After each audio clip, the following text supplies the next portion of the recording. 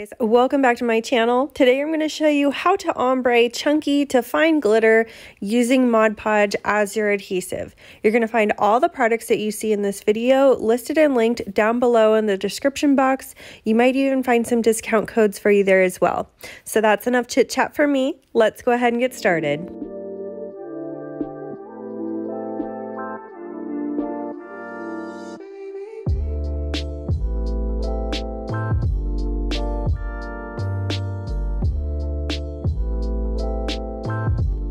Alright you guys, so as usual, I'm starting with a fully prepped and sanded tumbler. If you need help on how to prep your tumblers, I will link a video down below that I think you'll find helpful. I've already spray painted my cup with a flat white spray paint, just a nice thin coat of that. I let that dry, and now I'm doing a nice even coat of Dreamy Lavender. This is a gloss spray paint from Rustoleum, and again, we want to do nice thin coats. It's better to do 2 or 3 super thin coats rather than one extra heavy coat where you get a lot of drips and things like that. I will link the ventilator system that I'm using down below in the description box. I finally decided that I do like it. We did have to extend the hose on it to get it to work properly, but spraying straight ahead at this thing, it does really remove the paint and the fumes from my shop pretty well. I'm not 100% impressed, but it worked well enough. All right, so anyway, once we get our tumbler base painted and that paint is dry, which only took about 30 minutes or so, we're going to be using Alumilite's Amazing Sealer as our adhesive today. This formula is pretty much just like Mod Podge adhesive. I just prefer this one because it has less of an odor. I am going to be using one of those Mod Podge brushes though. I really like these for spreading on adhesive like this because I get nice even coats with no lines like sometimes you would struggle with a regular paintbrush. I want to get really solid coverage with the adhesive here, but I also don't want it to be too much. We're also working pretty quickly because this stuff does dry kind of fast. It is really cold in my shop though. So if you find that you struggle with this stuff drying too fast on you, maybe try to lower the heat in your workspace if you're able to do that. All right, so I'm just working to get nice even coverage with our adhesive here. We don't want to see any kind of pooling or lines in the glue because you will see that through the glitter.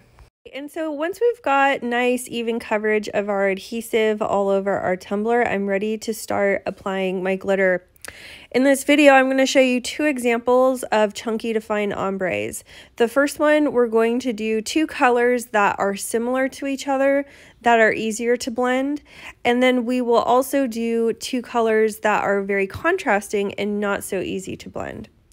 I always prefer to do a chunky to fine ombre or even a medium chunky to fine, just because I find like it's easier to blend them actually.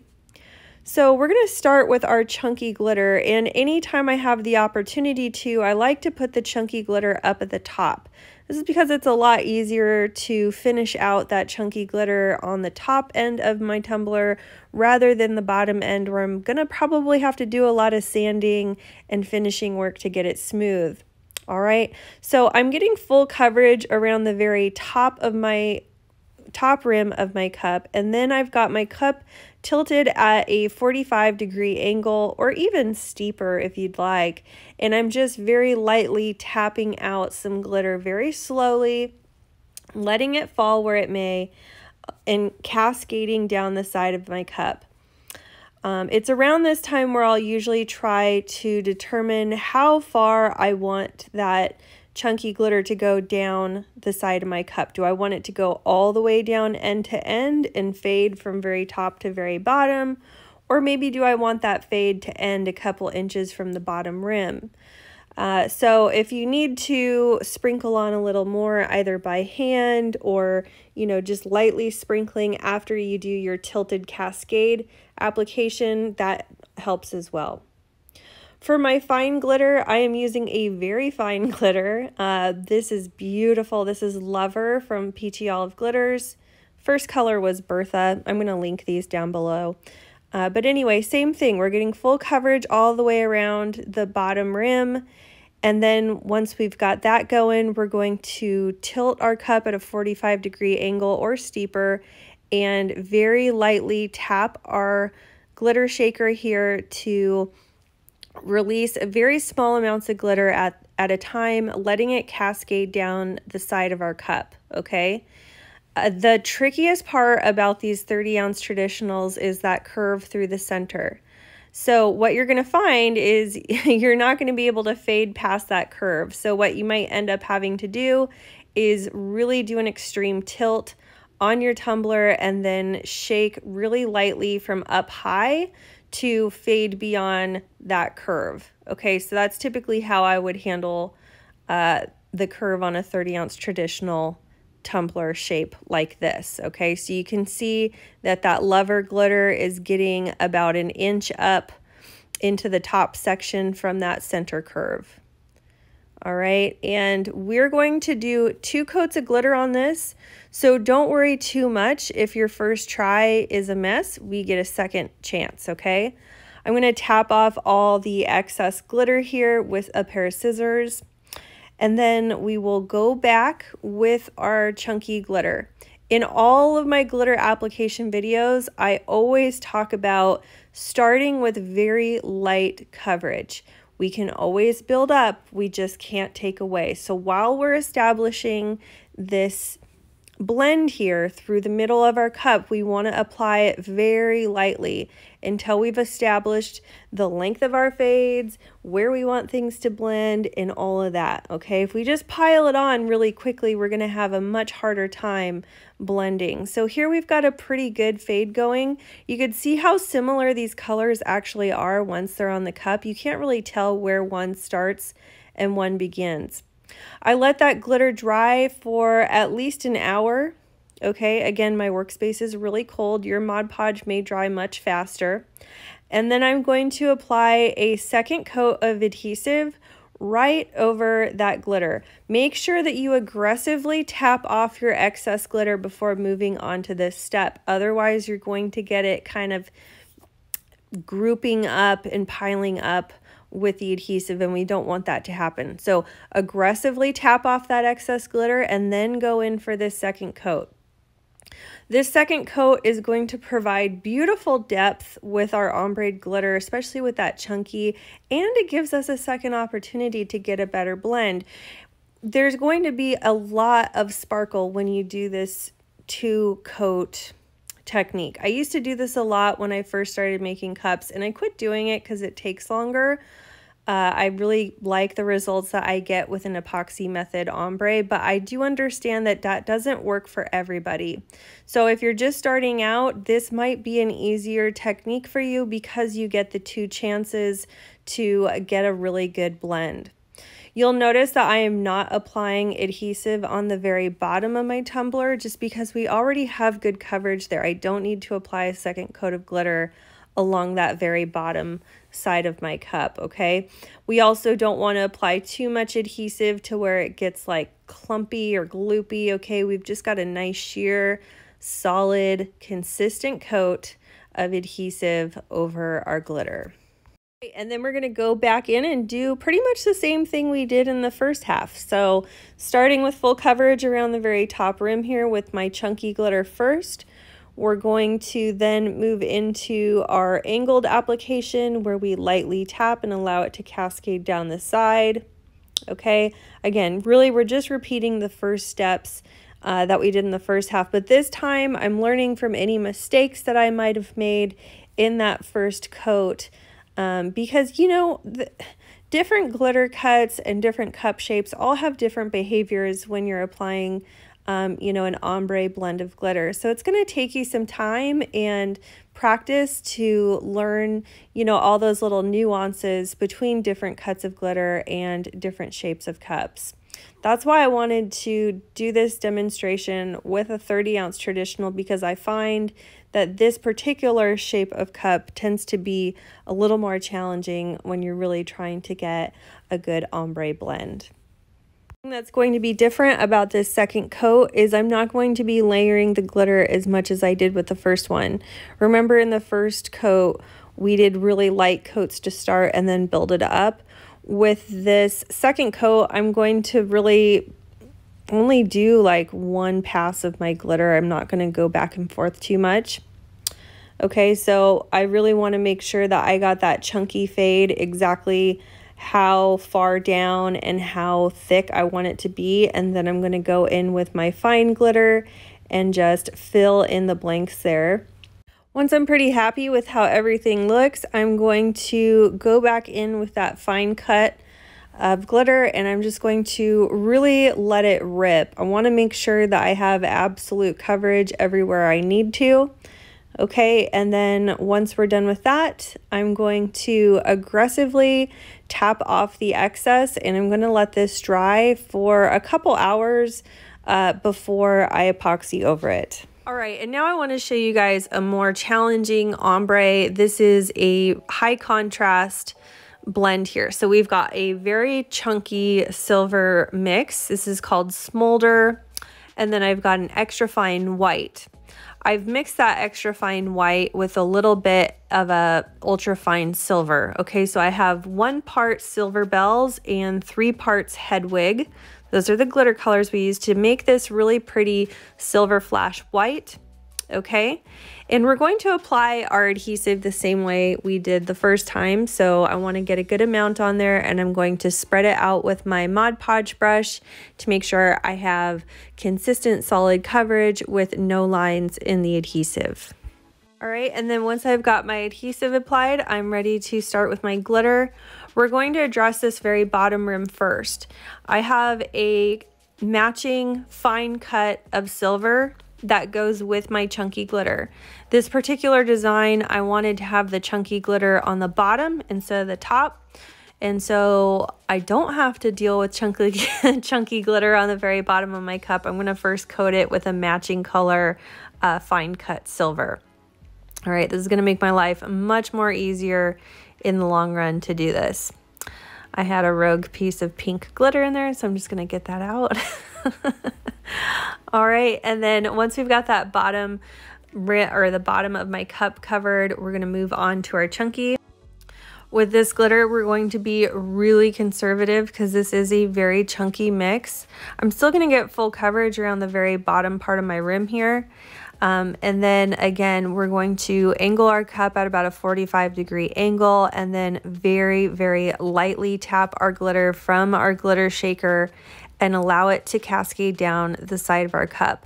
I don't want the silver to come up too far on this particular cup because it's a short cup, and I don't want the silver to be too overpowering so that I have room for my decal later.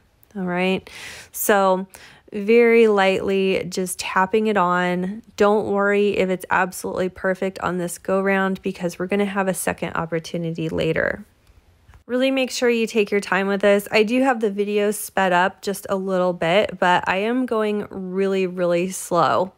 Okay, and always remember, less is more in these first coats because we can always add more, we just can't really take away. If I have any glitter that came down too far, I just use my dental pick to kind of rearrange it or just remove it altogether. All right, and then once I'm pretty happy with the length of my fade with that silver, I'm going to move on to the fine glitter. Same as we did before, getting solid coverage up at the top rim and then doing a steep angle this time, probably more of a steep angle than 45 degrees. I would really kind of get your cup down there and then lightly tapping that glitter mix. This is a really good shot that shows just how gently I'm tapping and releasing very small amounts of glitter and cascading them down the side of my cup. You want to aim for that top rim, okay, and then just let it fall down into that chunky.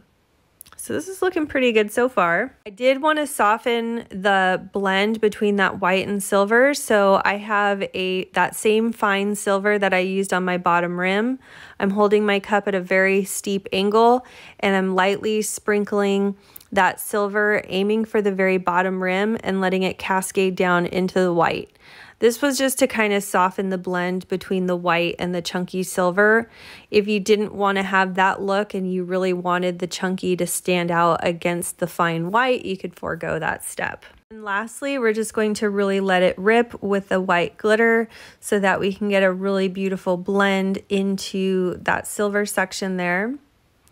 And then once we get done with that, I'm going to aggressively tap off the excess, and I'm going to let this dry for at least an hour before I move on to the next step.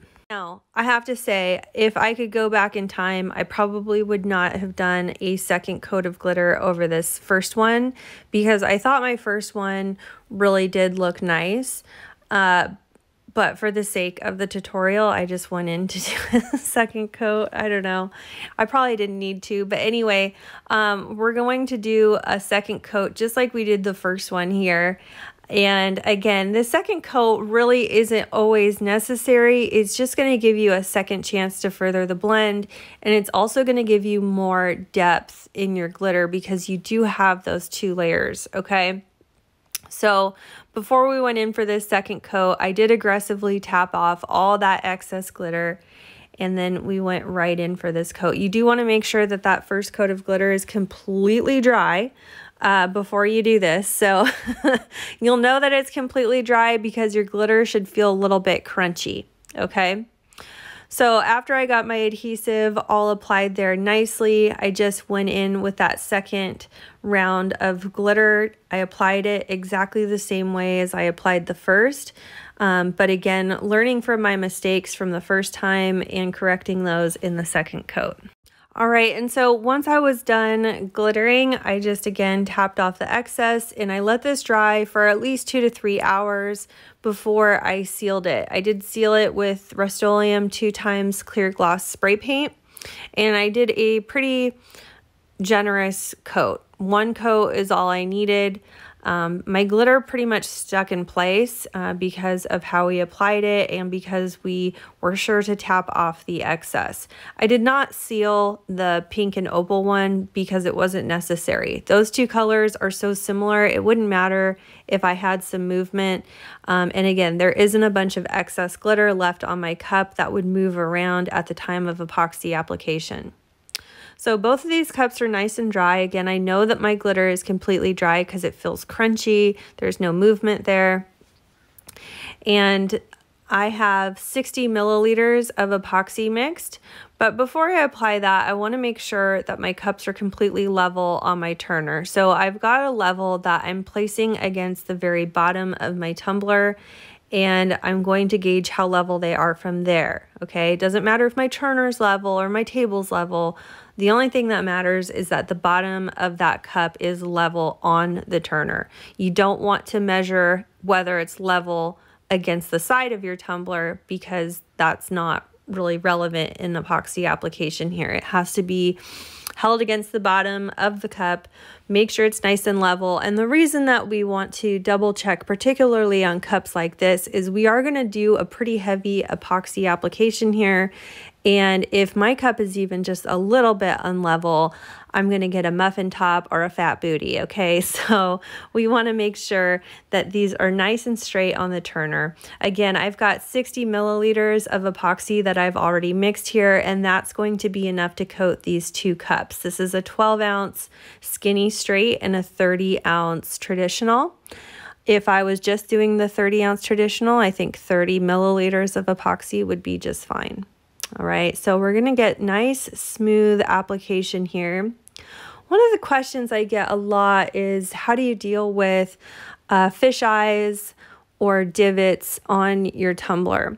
Now, my answer is usually like having divots on the first coat is pretty common because there's a lot of like pits and spaces through that glitter for the epoxy to rest into, and it's not going to be smooth on the first coat. Absolutely not. But one thing that I think is really overlooked and is super important is how smooth and consistently you're applying that epoxy. You really should not feel the surface of your cup under your hands as you're going over that epoxy coat. Your hands should glide smoothly over that epoxy and on all surfaces of the cup, all right? And I think fish eyes are more often caused by not too much epoxy or not very smooth application. It's very rarely that it's contaminants or something else that it's causing those fish eyes, okay? So usually when I'm getting them, it's because I didn't apply a thick enough coat or I didn't take the time to really smooth it out. Once I got my cup fully coated there, I'm going to hit it with my torch. So after I get my torching done, I am going to hand sprinkle in some of that same chunky glitter just to further extend my blend a little bit, and also to add some depth and to correct any places where I might not have gotten that blend high enough up my cup, okay? All right, and so I let that coat dry for about 4 to 6 hours, and then I came right back in for a second coat. My second coat here, I've got 30 milliliters of mixed epoxy, and that was enough to coat both of these for the second coats. I let that second coat dry for about 8 to 12 hours before we moved on to the next step. Now, for our next step, I did actually go in and do a third coat of epoxy, okay, before I did my sanding. The reason I did a third coat before sanding was because when I'm working with chunkier glitters, I might as well just do a third coat and sand after the third coat, because I'm going to have to do less sanding than if I just went in to do it after the second coat, okay? So I let my third coat dry for about 8 to 12 hours, and then I went in to do my normal sanding routine. I sanded the rim, I sanded the sides, I sanded the bottom rim. You guys have seen me do that many times before, and if you haven't, I would backtrack to some of my more beginner videos and things like that where we really go more into depth on the sanding process. Once my cup was nice and smooth, I rinsed it off with some dish soap and water and applied my decal. I already cut and weeded my decal, and I'm applying it here using the hinge method, being sure to measure twice so I only have to cut once. Make sure it's nice and balanced on that tumbler. Once I got my decal on there, I was ready to do my final coats of epoxy. I want to tell you, I forgot to film me putting the decal on the white and silver one. I just used one of these really cool sticker cals from Banff Custom Creations. I will link this down below. This is basically just a clear sticker that's printed with opaque ink, and you could just peel and stick it onto your tumbler. No need to seal it, okay? So very simple and easy. Here I am putting the final coats of epoxy on my tumbler, and what I'm going to do here is I'm going to apply the final coat, and then I'm going to let that coat dry for about 4 to 6 hours and then go straight into another coat. Okay, so we'll do back-to-back final coats, and this really helps to get a nice smooth finish. We did all the sanding that we needed to do after the third coat. Okay, so once we put the decal on and we go in for these 2 final coats, we should not have any additional sanding left to do. Okay, in rare cases, I might get like a bug flown in there or something that would cause me to have to go back before that 5th and final coat. But generally, I will do the 4th and 5th coat back to back to really give me a drama-free finish. Anytime we have to take the cup off and handle it for any sort of reason, that always opens the door to, you know, debris being on the cup or things like that, or contaminants. So that's why I like to do the back-to-back final coats. Also, I very rarely can get away with doing 1 coat over a decal and being done. I don't know about you, but a 4th coat is never enough. I always end up having to do that 5th coat, and once I figured out that I really could just do these back-to-back, it made my life so much easier. So if you're having trouble getting, you know, a really nice, smooth final coat, try the back-to-back method. Let me know how it works out for you. Anyway, that's it for this tutorial. I hope you guys enjoyed this. I know this is really beginner level information. However, I get asked this question a lot about doing an ombre with chunky to fine glitter, and I realized that I've never really focused on that on the channel before. So I hope you guys enjoyed this. Let me know what you thought in the comments, and if you liked my video, please be sure to give us a big thumbs up, and don't forget to subscribe to my channel. I upload new videos every Wednesday and Saturday. Thank you so much for watching, and we'll see you again soon.